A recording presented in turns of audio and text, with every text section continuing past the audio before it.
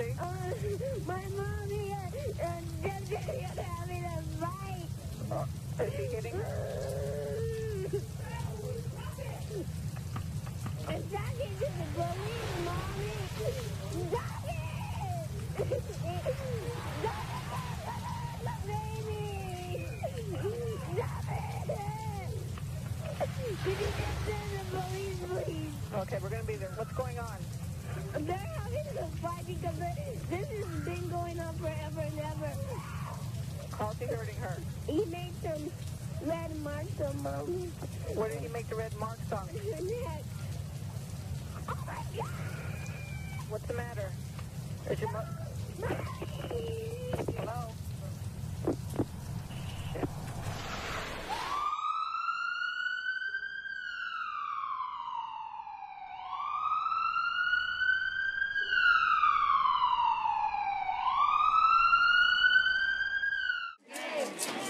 They think it's a game.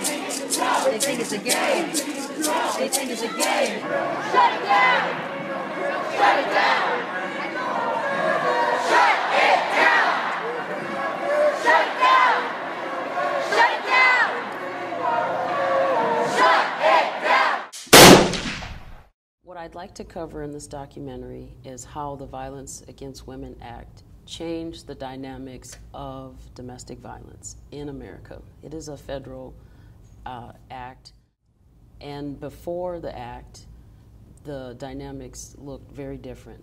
And so this documentary want to explore how did that change people's everyday life when it comes to violence and their remedies for violence, or how law enforcement reacts to violence.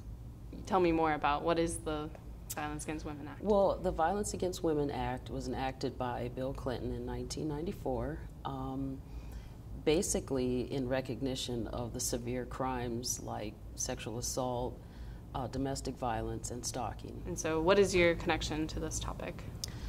My connection, I've been an advocate for over 20 years, and now I'm a writer. My grandparents had a violent relationship, a violent marriage, and I feel like domestic violence kind of goes through generations of a family. So like, maybe it's not you today, but your grandparents, because of maybe their divorce or their violence, could affect your relationships today, or things that happen to you in your family dynamics. And so for me, I feel it has made me really aware of the violence against women. The Senate Judiciary Committee held a hearing earlier today on reauthorizing the Violence Against Women Act, which is set to expire in September. Activists, Justice Department officials, and a San Diego prosecutor all testified about the law, which was first enacted in 1994 and aims to help survivors of domestic violence. There is something we can do to address these sort of incidents, and particularly it seems appropriate today to talk about the fact that if you've got a domestic violence conviction or you're the subject of a protective order, you can't legally buy a gun. But if our broken background check system doesn't reveal that fact at the point of purchase, then people are going to be able to lie, get access to guns, and kill their domestic partner. In my time as a judge and as a prosecutor and in private practice, before that, I have been able to see firsthand the work of victim service providers, advocates, prosecutors, the efficacy of specialized dockets, the way VAWA has influenced public thought about domestic violence, stalking, sexual assault, and dating violence. I am very excited to bring this real-world experience to the office. OVW's mission is to provide federal leadership in developing the nation's capacity to reduce violence against women and administer justice for and strengthen services to victims of sexual assault, dating violence, domestic violence, and stalking, also referred to as the 4 VAWA crimes. Since 1995, OVW has awarded over $7.6 billion in grants and cooperative agreements. VAWA 2013 increased focus of OVW and grantees on sexual assault.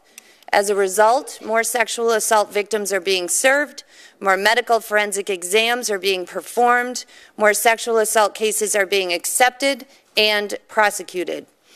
OVW provides over 2 million housing and shelter bed nights to victims and children each year. Every 6 months, OVW grants provide legal assistance to 28,000 victims. OVW grantees trained almost 12,000 nurses who provide medical forensic care. Every year, VAWA-funded professionals assist victims in securing more than 200,000 protection orders, and OVW funds nearly 300 prosecutors' salaries and nearly 300 law enforcement salaries. How prevalent of a situation is domestic violence in this country? I can tell you that it is very prevalent, but it has decreased substantially by 2/3 since we passed the Violence Against Women Act. The Violence Against Women Act has provided resources to advocates, shelter for women escaping from abusers. It has brought together the best practices of law enforcement, the district attorneys, the court system, even the medical profession. When women show up at a hospital now, they are routinely asked whether or not they're safe in their home. If there are suspicious injuries, there is an assessment right there in the emergency room as to whether or not they are facing domestic violence.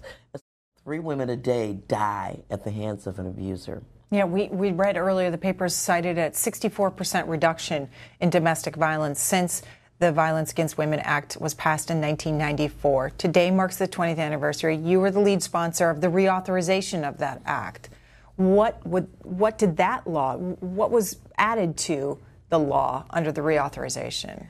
It was very difficult to get it over the finish line, but we added protections in for Native American women and for LGBTQ women. Prior to this reauthorization, a Native American woman did not have the protection on tribal lands against a non-tribal member. Literally, we've heard reports and stories of how men would drag Native women back onto tribal lands to beat them, rape them, knowing that they could do it with no consequences. And of course, we remedied that with this reauthorization.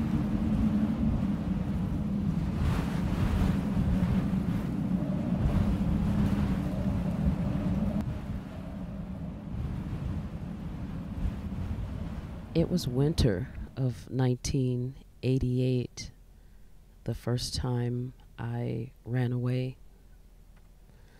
It was after my father said he was going to kill me. I had talked with my stepmom, who had told me that was the very reason she left him also. And in my heart, I took it seriously.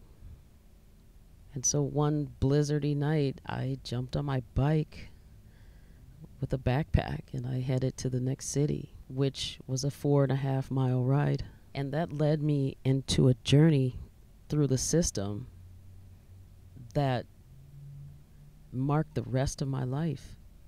I never thought that the system would blame me. I actually got a ticket for being incorrigible and habitual misbehavior.